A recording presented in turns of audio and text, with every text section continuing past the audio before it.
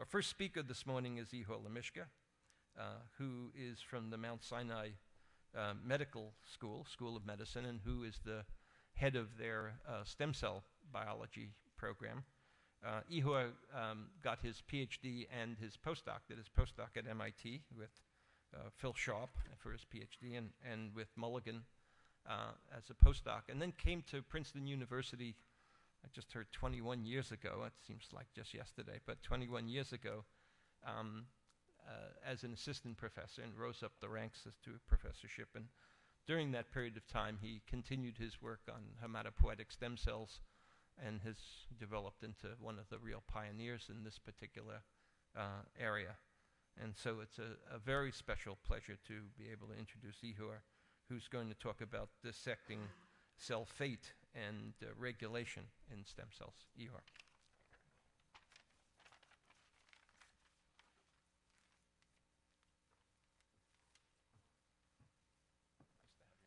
Thank you. Thank you very much for the nice introduction, and it's an honor and a true pleasure to be here. And it's interesting to hear Arnie say that stem cell biology has only come into its own in the last 3 or 4 years. And I mean, it makes me wonder what I was working on for the other 18 years. But what I'd like to talk to you about today, and maybe give you a sense of what we're doing, is kind of how stem cell biology has been moving forward and merging, in effect, with other disciplines, in particular systems biology. And what I'll tell you about today is systems thinking about stem cell systems, and essentially our efforts to derive regulatory networks and blueprints, epigenetic and genetic blueprints, that actually drive the biology of stem cells. Now, being the first speaker, I can introduce stem cells, and this is my one and only, I think, stem cell introduction slide. And it's really quite simple, that there are two, and really only two, fundamental and canonical properties of stem cells that one needs to understand. And first of all stem cells have the ability to balance self-renewal and differentiation commitment events. This is the fundamental cell fate decision that a stem cell has to make. And at least in some stem cell systems, hematopoiesis in particular, blood formation, single stem cells have the ability to produce very, very large clones of differentiated progeny throughout adult life. So these are the properties we want to understand. And I think in order to understand these properties, I think one can rephrase the problem and cast it in this way, that really the challenge is to define the molecular and cellular state of a stem cell, and moreover, to then, having defined that state, to ask, how does this state change during the execution of a decision, a cell fate decision? And I will argue that this goes beyond the usual traditional one gene, one protein experimental paradigm, and furthermore, this requires novel and experimentally tractable technologies, as well as tractable stem cell systems.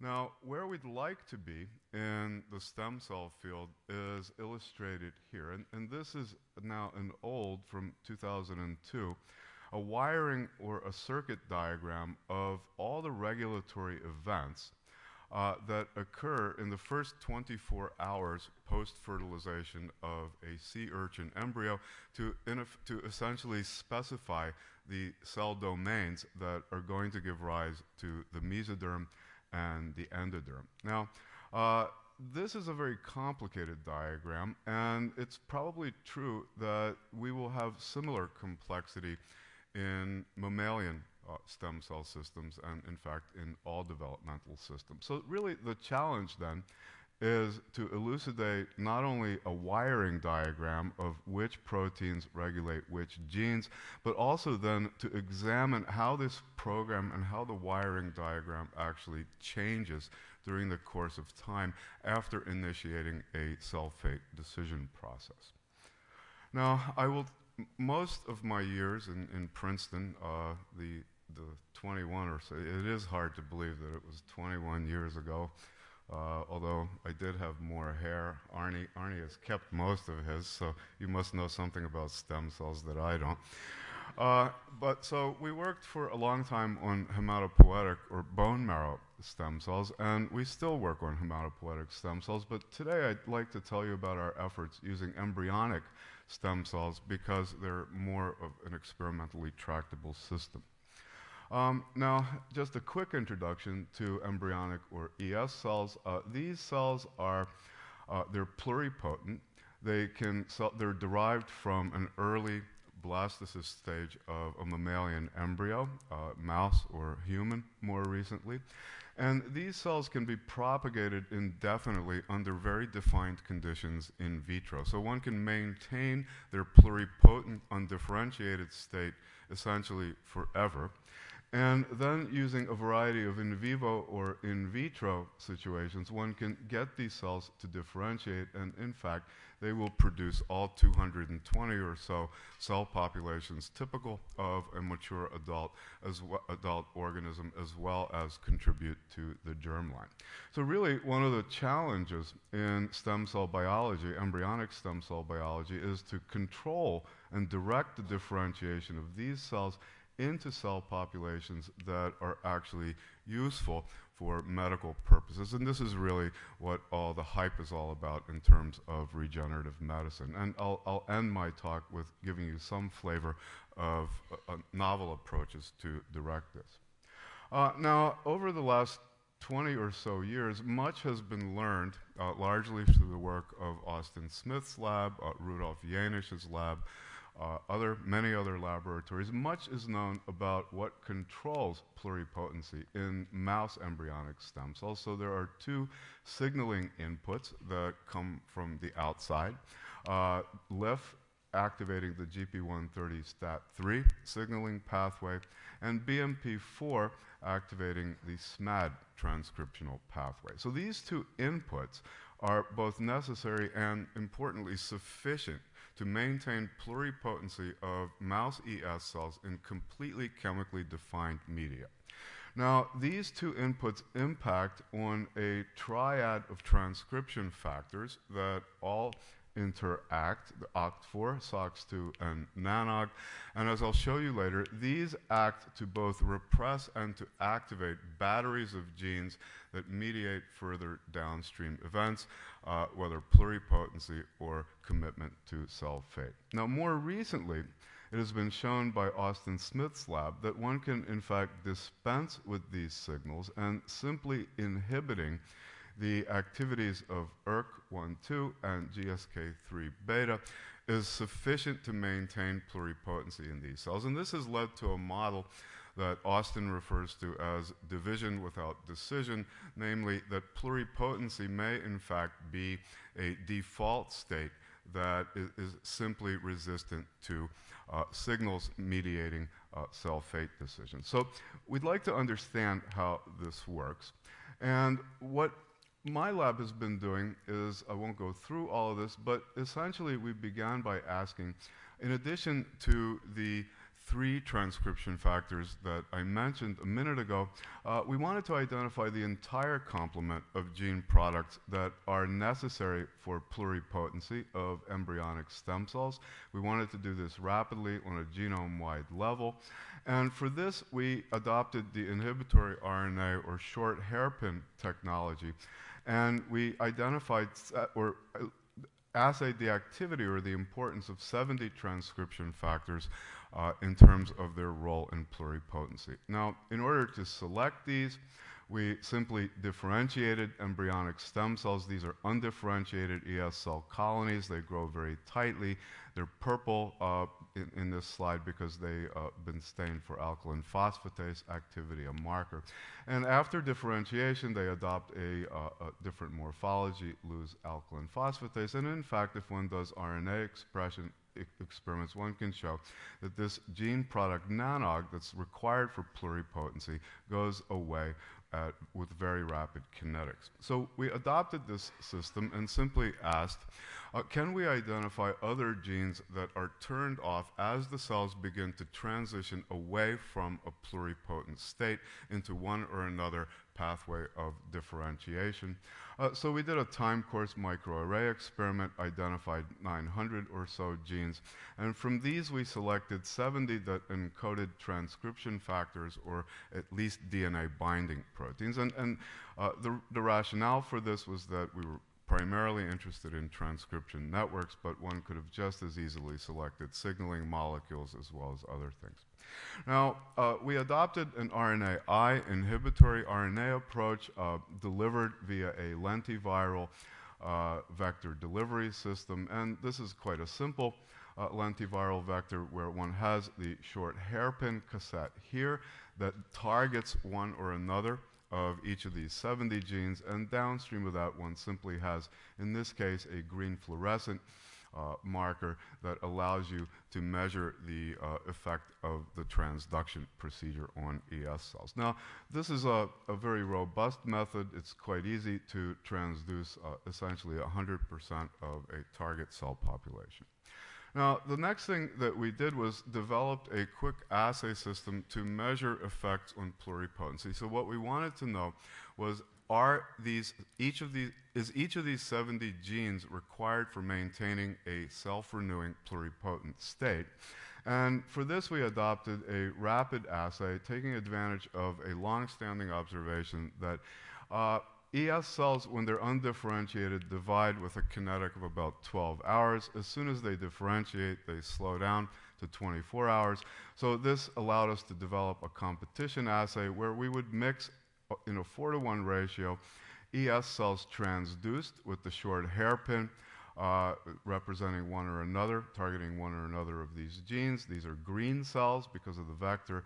And we mix these with wild-type unmanipulated cells and put the mixture in culture. Now, if a gene product was necessary for self-renewal, then removing it would, in addition to promoting differentiation, would cause the cell cycle to slow down, and these cells would be outcompeted by the unmanipulated cells over time. And in fact, if you target OCT4 or NANOG or SOX2, that's exactly what you see here. Each of these bars represents a day or two in interval in culture. And we identified out of the 70 a number of different gene products previously not known to be important in maintaining pluripotency. Now, those of you who are paying attention would argue that, of course, if you remove a generic component of the cell cycle machinery, you'd get the same phenotype, and of course that's true. But this was a quick assay, and of course we went further, and we developed the following system to begin studying what each of these 70 genes, or the ones that we identified that are important, how are they actually working. So we developed a rescue strategy where we modified the vector, and I'm showing you the case of NANOG here. Here's the short hairpin cassette, which targets the 3' untranslated region of the endogenous NANOG mRNA. And downstream of that, on the same vector, under artificial tetracycline control, we put a RNAi immune version of the NANOG coding region that is now lacking the short hairpin target site. So in the presence of doxycycline, these cells should self-renew because you've taken away the endogenous NANOG, but you've replaced it with a version of NANOG that is artificially controlled.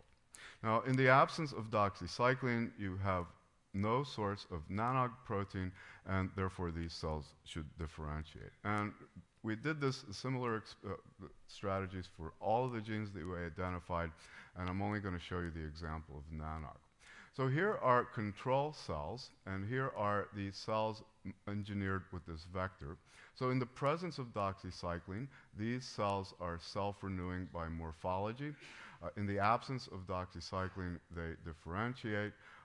We did all the appropriate controls, and most importantly, these cells now can give rise to fully viable chimeras, and they contribute to the germline. So we've engineered these cells, taking away an endogenous gene product that's required for a cellular state and replaced it with a version that we can flip on and off in a robust manner with a small compound.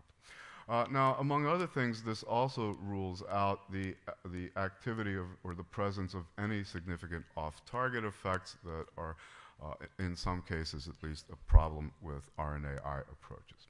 So having this type of system now where we can flip a single gene product on and off with a small compound now allows us to do some interesting experiments.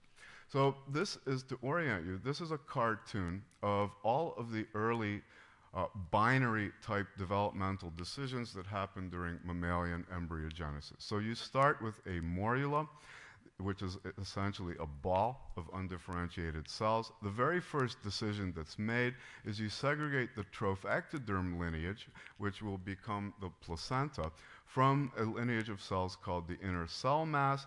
The inner cell mass then goes on to segregate into the epiblast, and the epiblast population is the business end of the embryo, giving rise to the entire mature adult organism.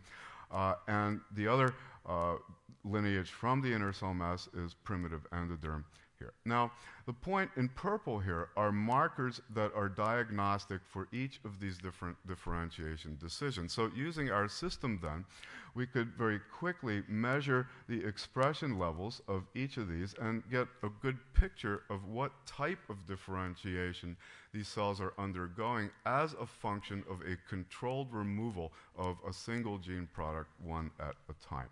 And this is how the experiment goes. It's quite straightforward. We take these cells here and we simply remove doxycycline and then doing quantitative PCR. Here we're looking at 3 marker genes that are diagnostic for early mesodermal lineage commitment. And you can see that over time, each of these 3 markers goes up and then down as might be expected.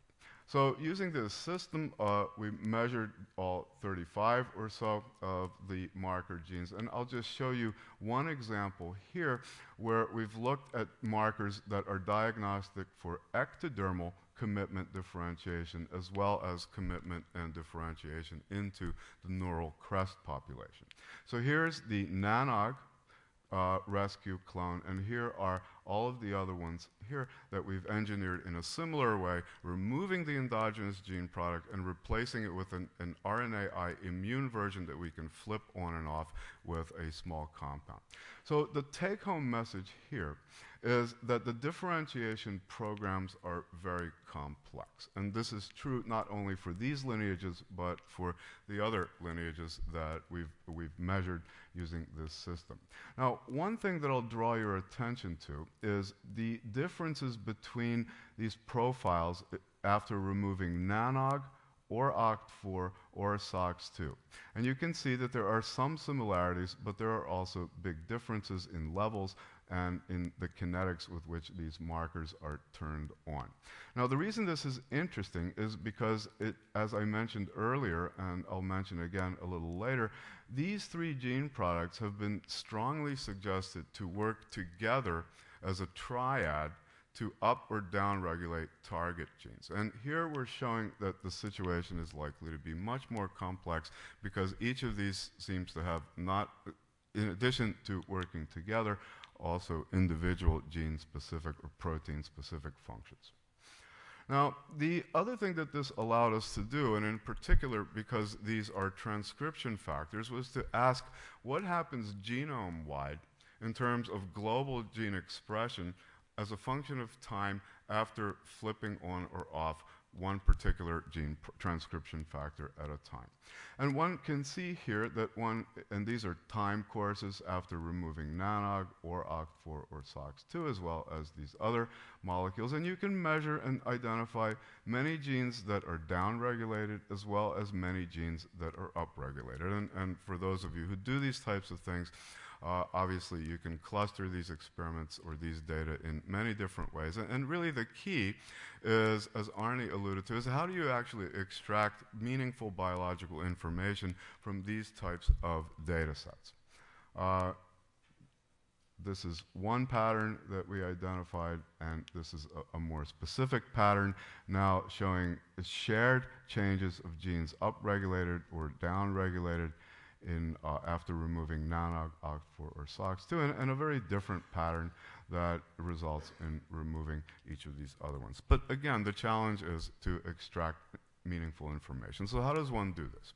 So one way of doing this is as follows. So these are the expression data now clustered or parsed to only look at transcription factors. So these are transcription factors which even I can't identify here, but just trust me, they're all transcription factors, and they all have a property that they are turned on after removing NANOG or OCT4 or SOX2 or any of these other ones. So really the only feature here is that these are transcriptional regulators that are upregulated as a consequence of removing one or another other transcription factor that is required for pluripotency.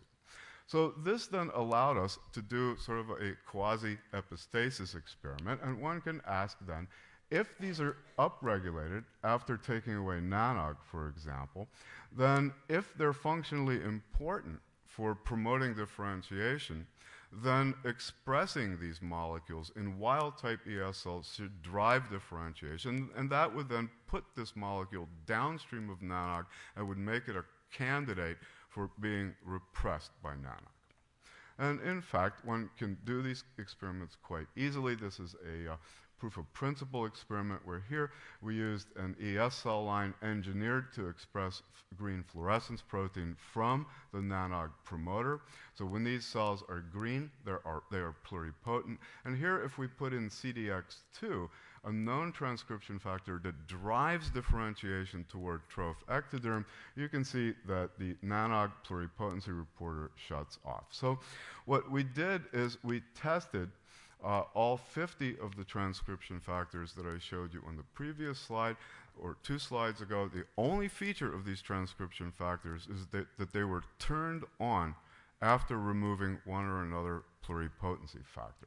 And out of these, we identified 17 or so that, in fact, do have the property that one would suggest that if one now expresses these in a constitutive manner in wild-type ES cells, they are sufficient to promote differentiation, and one can then argue that these are somehow linked or repressed either directly or indirectly by the pluripotency machinery. So this is one example of how one can take these array data further and begin to try to make biological sense out of them. And putting all of our data together from this first part, we've come up with this model here of how pluripotency is maintained, that not only do you require this triad of factors, but we've suggested that these 4 here form a separate axis that controls pluripotency. These 2 interact. And of course, models are only good depending on how many predictions they make, and clearly this model makes a bunch of predictions, and we're currently testing many of these. So I'll switch gears now and tell you about 2 very interesting, or to me interesting, and very new stories. And here we're actually taking a microscopic approach. Previously I've told you about the telescopic global approaches. Here we're focusing on NANOG, and what we want to know is how does NANOG actually do what NANOG does in terms of maintaining pluripotency. So 2 news stories.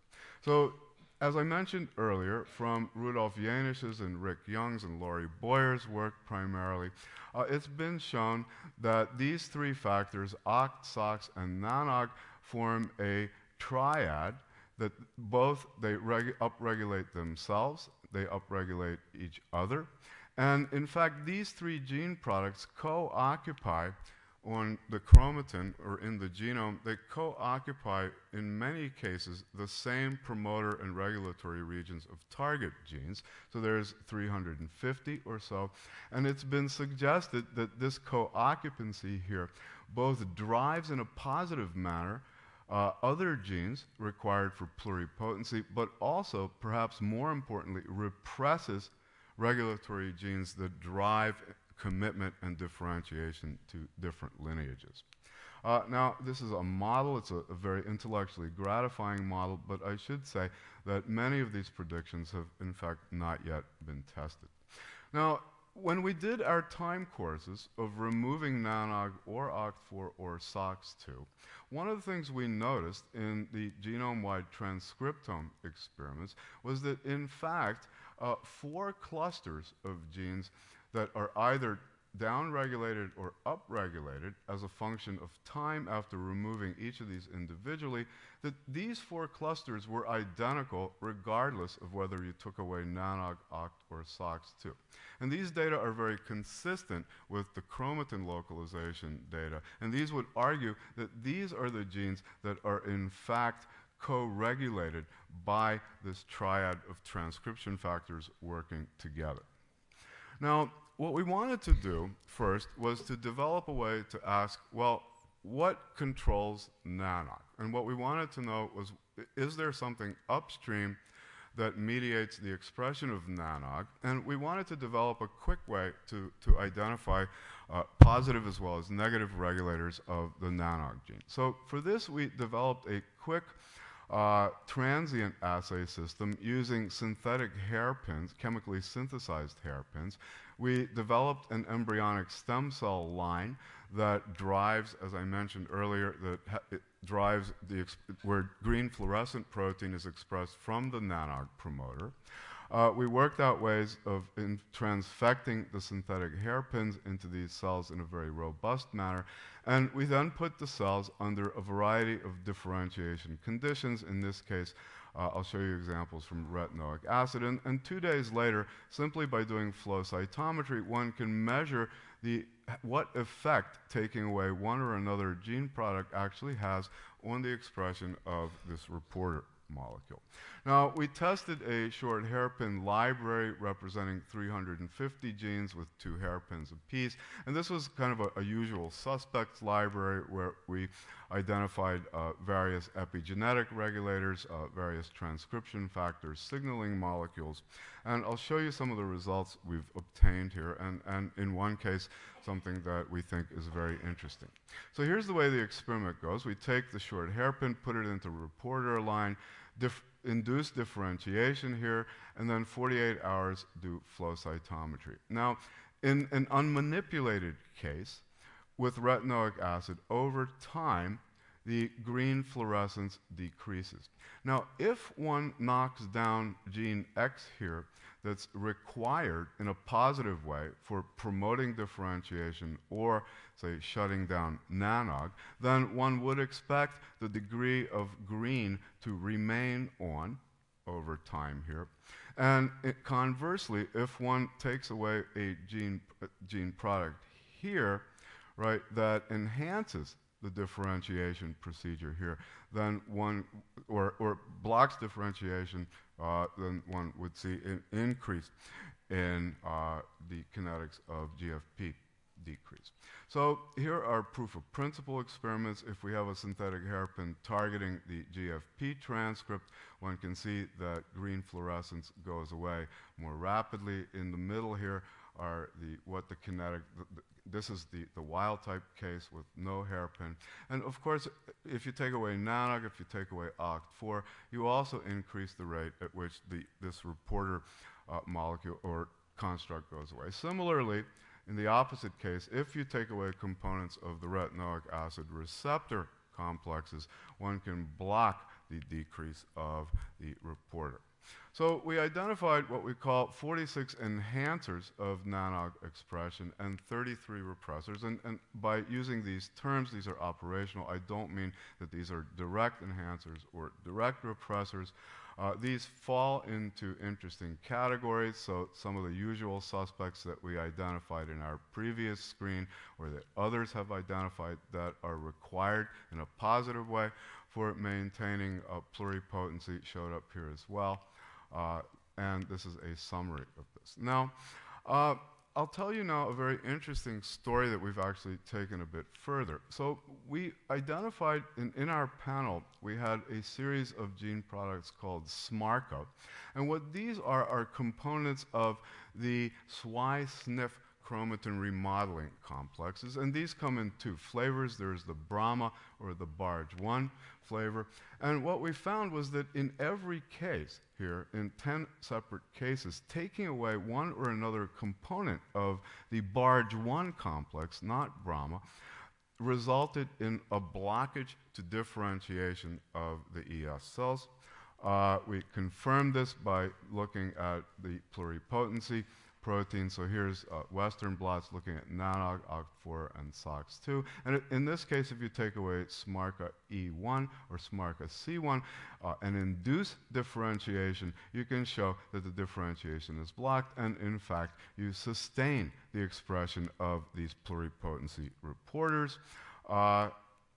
It doesn't matter whether you differentiate with retinoic acid or with other stimuli. Here we're using a condition to promote neural differentiation developed by Austin Smith's lab. We can show that taking away the SWI/SNF complex blocks differentiation in this case using markers for neural, mesodermal, or endodermal differentiation. We can actually show that taking away SMARCA seems to be a general, results in a general block to differentiation. Now, we've taken this further and done a lot of experiments that I don't have time to go into detail about, but we've shown that SWI/SNF is actually physically located on the regulatory regions of OCT4, NANOG, SOX2, as well as ZIC3 and KLF4, two other molecules that form the pluripotency circuit. We've shown that taking away SWI/SNF and inducing differentiation results in maintenance of expression of this circuit. And this has allowed us to form a model where we would suggest that SWI/SNF is actually fundamentally important in collapsing or disassembling the pluripotency network during a cell fate, a commitment decision to essentially any cell fate by ES cells. And this is our sort of crude attempt at now putting a bunch of the stuff that I told you together in a very simple-minded Eric Davidsonian type circuit model where I've told you that OCT4, SOX2, and NANOG both positively regulate themselves as well as regulate each other. There are some other inputs here that emerged from our own work that I told you about a bit ago. We have evidence, as I mentioned, that SWI/SNF is important in collapsing this network here by physically repressing or mediating repression of at least these 4 gene products. Other work that I don't have time to go into shows that STAT3 and SMAD4 are actually directly activating the KLF4 gene product. So this is, I think, where pluripotency circuitry stands so far in the literature and from unpublished work. So where do we go from here? And for the next 5 minutes or to end, I'll show you what we're doing to actually, again, look at what NANOG does. But what we'd like to know is what happens at multiple levels, right, in the cell, multiple molecular and biochemical levels, as a function of time after introducing a defined perturbation, in this case, taking away NANOG.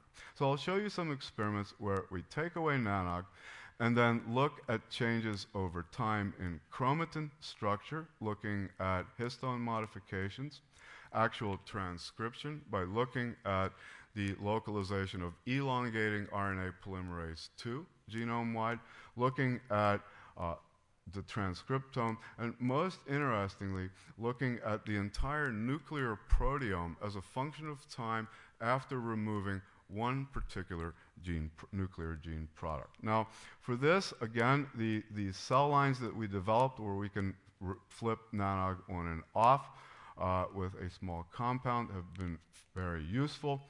I'll skip this part here. and simply go here. These are nuclear proteomic data at day 1, day 3, and day 5.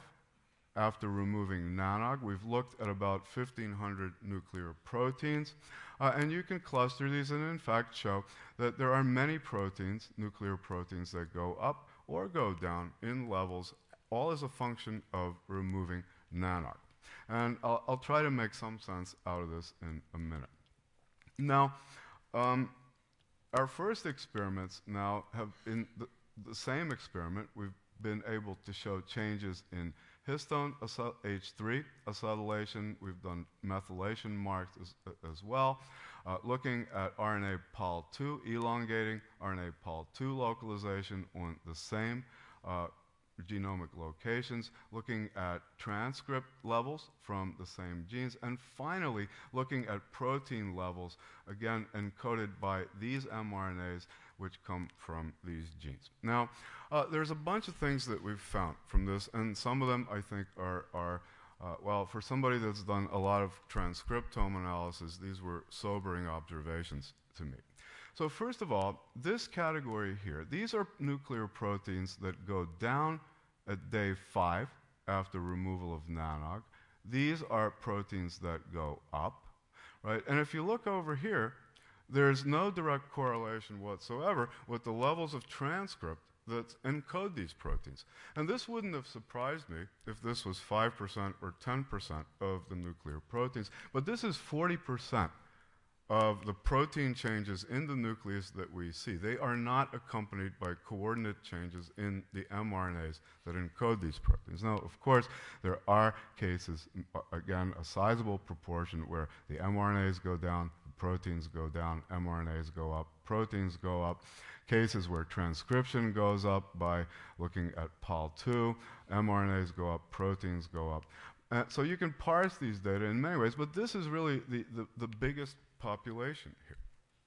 So to begin analyzing these, it's important to be able to manipulate these data and to extract them quickly. So we've developed this tool here, where this is changes at day 1, day 3, day 5 after removal of nanog. And if you just focus on these 3 panels here, this is a 20 by 20 matrix, and each pixel here represents a particular protein. So you can see that there are populations of proteins that are upregulated over time. There are populations that are downregulated over time. And focusing here, these are mRNAs that encode these proteins. So for the same pixel here, representing changes in mRNA, the same address here represents what's going on with the protein. And in fact, if you click on each of these pixels, one can rapidly extract the genes, what gene you're looking at, and very quickly extract out what happens to this is the case of nanog here, so you can see nanog protein goes down with time, and you can very quickly get a sense of what's happening at the RNA level, encoding nanog, what's happening with transcription. Now, one can also begin analyzing these data from a more interesting point of view. So here we've ordered the proteins that have changed over time, decreased after removal of nanog. So of course, nanog protein goes away. And we've ordered these from proteins that go down to proteins that go up. And here we've asked which of these proteins that go up or down as a function of taking away nanog, which represent known transcriptional targets of the nanog transactivator. And you can see that a high percentage of the proteins, the transcription factors that go down in level are in fact have been shown or suggested to be direct targets of nanog. So useful biological information, one can then look at, extract these data and look at them in more detail. Polycomb group gene products. Polycomb group is responsible for repressing many targets, and one can ask which polycomb group genes are downregulated or upregulated as a function of time after removal of nanog, and then one can ask what's going on with the targets of these polycomb gene products. Again, one way of looking at useful information. And finally, one can begin asking now in a more focused way, what's going on with this subcircuit of pluripotency. So day 0, day 1, day 3, day 5, after taking away NANOG. The squares are at levels of nuclear proteins. The circles are mRNA levels. So you can show that day 1, after removal of NANOG, the proteins go down. Then similarly over time. And you can get a sense of kind of a flow of information here. So again, a way of looking at these. Similarly, one can look at these data from a different point of view. This is an interactome derived from Stu Orkin's very elegant work and published in Nature, where Stewart's lab asked, can we identify proteins that are in complex with NANOG? So here's the interactome, and we asked what happens to the members of this interactome if you take away NANOG. And you can see here that, in fact, in a large percentage of cases, if you take away NANOG, you also deplete or start losing levels of members of the NANOG interactome.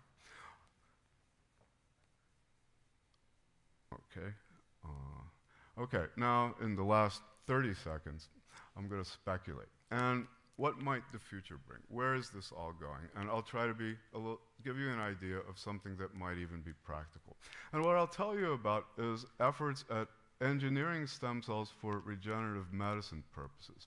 And this would represent, to me, an integration of stem cell biology and synthetic biology. And what I'll tell you about now are some data that are emerging from Ron Weiss's lab, a collaborator of mine at Princeton University. So first of all, Yamanaka in Japan and Rudolf Janisch and others have shown similar things, that remarkably it only takes 3 gene products to reprogram a mature adult cell, a fibroblast for example, into an embryonic stem cell or something that resembles it. So this represents a sea change in the way people are thinking about embryonic stem cells. In fact, it's quite easy. We've been doing this in our lab. And the nice thing about it is that one can now imagine taking a skin cell biopsy from an individual, from a patient, and very easily, of course, in this case, with genetic modification, which you don't want to do, but of course there will be other ways of doing this, you can make an embryonic stem cell that's genetically identical to any individual. In particular, say, somebody who's a patient that is suffering from some debilitating disorder. This is easy. We've been able to do this in the human system in our lab. And what might one do with these? So here's where the synthetic biology comes in, and this is all from Ron's lab. So how might one develop a system to potentially treat, say, diabetes? So what one might want to do is to develop a way of maintaining a level of insulin-producing beta cells from an auto-regulated system of ES cells that balances or counterbalances the autoimmune destruction of these cells. Ron's lab has developed a sort of an engineering model of this, where you can implant, in theory, this is years away, but in theory, a population of engineered ES cells which has circuitry that senses the level of insulin-producing cells in the body.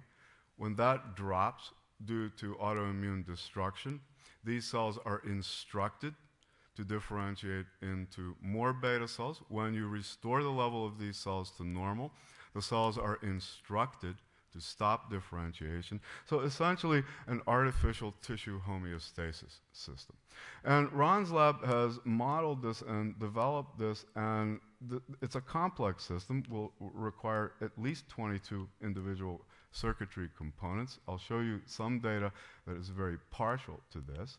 And you can draw this out as sort of a computer program here. In this case, it's controlled by docks. These are 2 sort of sub-circuits here, where this module here directs the expression of an endoderm-specific cell fate regulator, which drives differentiation to endoderm. Once this is accomplished, you activate a second module, which expresses here a cell fate regulator that might drive or promote the expression of islet cells. This is all modeled or monitored with different fluorescent markers, and remarkably it actually works, where Ron's lab can drive the expression of endoderm in a totally artificial way, and moreover to now put in this subcircuit, which actually reports the differentiation into something that resembles insulin-producing islet cells. So this is all sort of in the future. This is my present affiliation. One of the real treats about having moved from Princeton is that I'm really enjoying thinking about medicine and interacting with translational and clinical researchers, which was not easily possible here. And these are the people that did the work. These are people still from Princeton. This is the crew at Mount Sinai here. I'll mention collaborators Patrick Pattison with the SWI sniff and the short hairpin screen, Tony Wetton, who's a collaborator that helps us or does the proteomics with us, Olga Troyanskaya's lab, in particular Florian Markowitz, who's here, are involved in helping us analyze data, Ron Weiss's group, the synthetic biologists, and this is my dog, Coach. Thank you.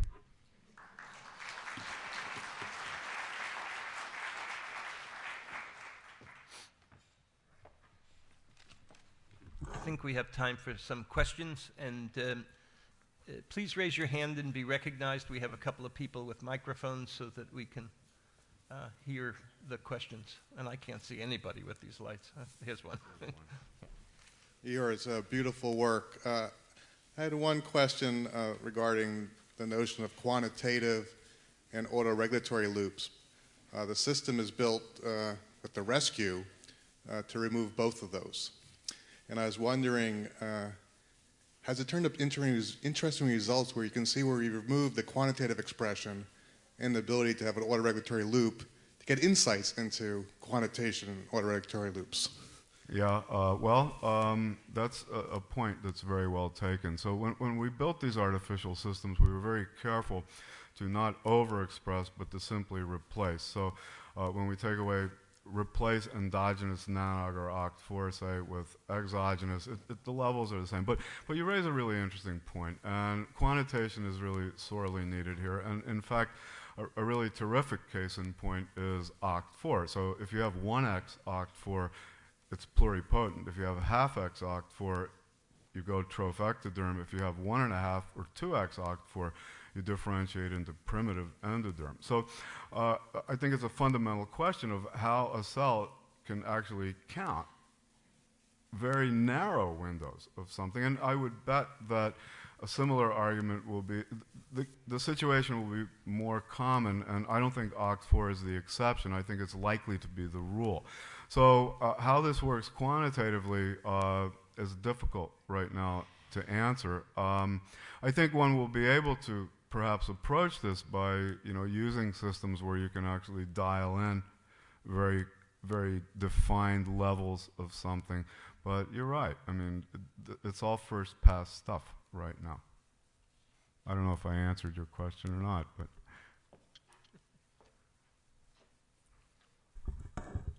Other questions? Yeah. Oh, I'm sorry. I think there's one right down here, and then I don't know where. It looks like... yes. Why don't we start here and then Joe? Okay, just from the standpoint of translational medicine, I guess one caveat is that if one designs autoregulatory homeostatic loops, then, as you said, you'll have a constant balance between inflammation, autodestruction, and making new cells, which means you'll have a low level of inflammation going on, which is probably not a good thing, so that one might want to think more in terms of regulatory loops in the immune system. No, you're absolutely right. I mean, this is not meant to show you or suggest in any way, shape, or form that this is a system that's ready for prime time. It's meant to show that it can be done in principle, but you're absolutely right, and I'm glad you asked that question because just a plug for stem cell research and translational medicine in general. We hear a lot about stem cells being used for so-called cell replacement therapies, and this may be true 10 years from now. But I would argue that the real benefits from stem cell research, and in particular the iPS patient-specific cells or disease-specific cells, is not going to be that. It's going to come from using these cells as a way to study the etiology of complex diseases. So for example, if you make cells from a Parkinson's patient, for example, or many other diseases that have genetic or can have genetic components, then having a system in vitro where you can actually step by step get the cells to differentiate to, in this case, dopamine producing neurons might give you a way to identify, well, where does the lesion first happen in a defined cellular system? And if you do that, you have A, better diagnostics in principle, and B, a way to potentially screen compounds or drugs or something. So I think that's going to be the real benefit here. The regenerative medicine cell transplantation will come, but I don't think that'll be the major impact. Your dissociation in some areas between RNA and protein suggests that you're going to have to look at microRNAs now as your next goal. Yes, indeed. We're doing that. I mean, we've also profiled what happens to microRNA expression as a function of taking away nanox. So we have these data, and we haven't integrated them with the rest of the stuff. But you're absolutely right that some of the proteins that change at the protein level and not at the encoding mRNA level are likely to be regulated by microRNAs, and that's obviously something that we're going to look at. And Kurt, I think, will tell you more about that. Thank you.